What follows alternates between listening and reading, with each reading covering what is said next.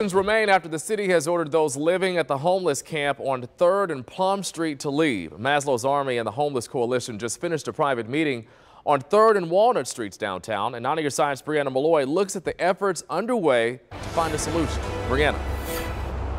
Well, Ryan, you can see the tents lined up behind me. Now it's only a matter of days before all of these folks will have to find a new place to go. And it was just a few tents down from here where organizers of homeless outreaches from around Cincinnati met with members of this camp to discuss a strategy. Their concerns were twofold. First of all, they want to make sure that everyone who was displaced has a place to go.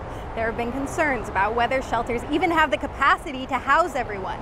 So big topics included expanding shelters and providing more public bathrooms. Now their second main concern is how to respond to the city. They ended up deciding on a list of demands. I spoke with Bison, who is the mayor of one of these camps being disbanded. He said he has a meeting set up with council members and the city manager at 2 o'clock today.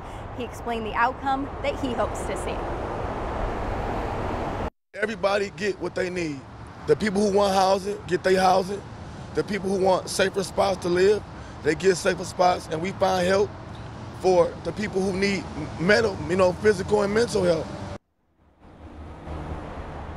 And organizers said their primary demands are permanent safe housing, more public restrooms, and trash cans along this street. And many of the folks out here say they will not leave until these demands are met. Live downtown, Brianna Malloy, 9 on your Side.